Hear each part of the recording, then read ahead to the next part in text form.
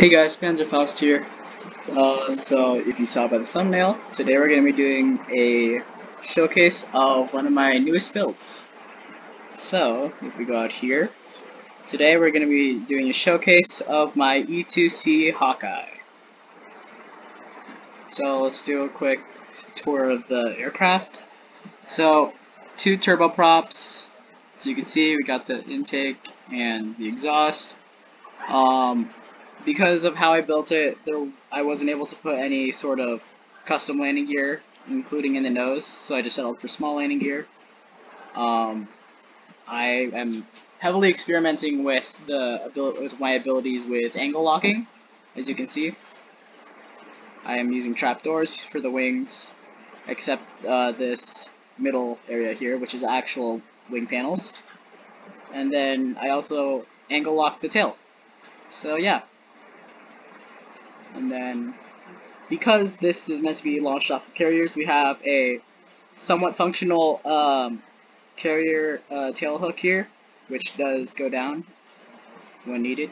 And here we have the radar. Wasn't able to make it too round, sadly. And here's the cockpit. And if you look inside the nose here, it's actually a bunch of propellers that I motor locked in. So let's hop inside. So I made a slight interior, especially over here, because it's an AWACS aircraft, or at least airborne early warning. One of those two or both, I don't exactly remember. But yeah, I just looked up some images of the E2C interior, and I just did a very rough sort of interior based off of that. And that's basically it. So let's go take off. Because of all the angle locking and such, this does tend to jitter whenever it's not anchored. But it does get more stable in the air.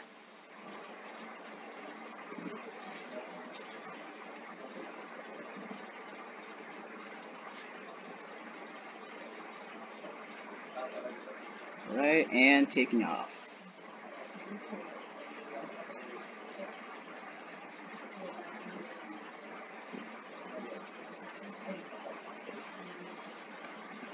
So, I was actually able to find out through a friend that I'm able to toggle my motor 2s, which helps a lot with M2M sort of deals. And the pistons are glitched. Alright. So yeah, I am now able to toggle my elevators on and off when needed, as they are controlled by my mouse.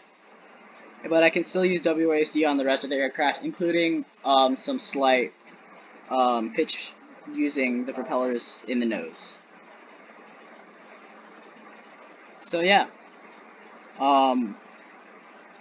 this is a surprisingly agile aircraft, especially in terms of like the roll, even though it's just a turboprop aircraft, not even a fighter.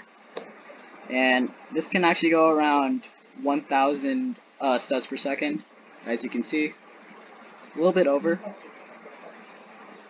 And yeah.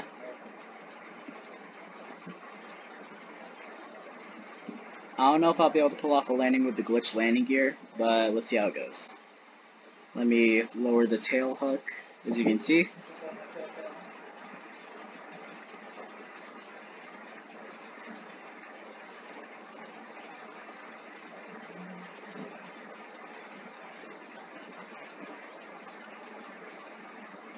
Alright. Oh, and we got blown up. Nice. And since we got blown up, I guess I'll show you guys the smoke effects.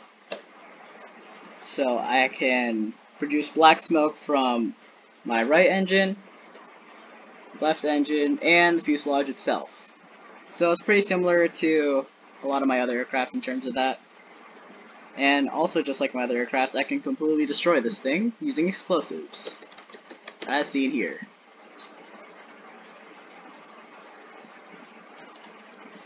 So yeah, there is no actual armament on this thing, not even flares or fireworks for defensive measures, because, like I said, this thing isn't really a fighter or anything like that. So I decided to just keep it all in the visuals, if anything, and yeah.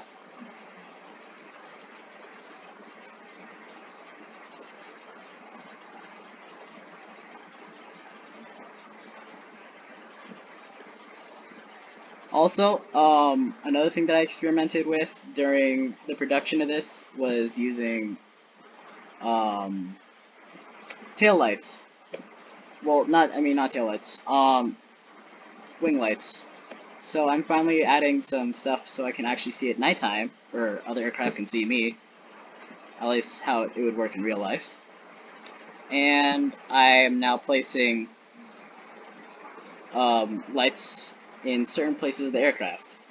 So let me just switch it to nighttime and turn on the lights. As you can see, I now have lights on the tail and also on the very edge of the wing. And another thing that I have added is whenever I put down my landing gear, I have a small light right underneath the front landing gear, or right in front of the front landing gear, so it'd supposedly be easier to see.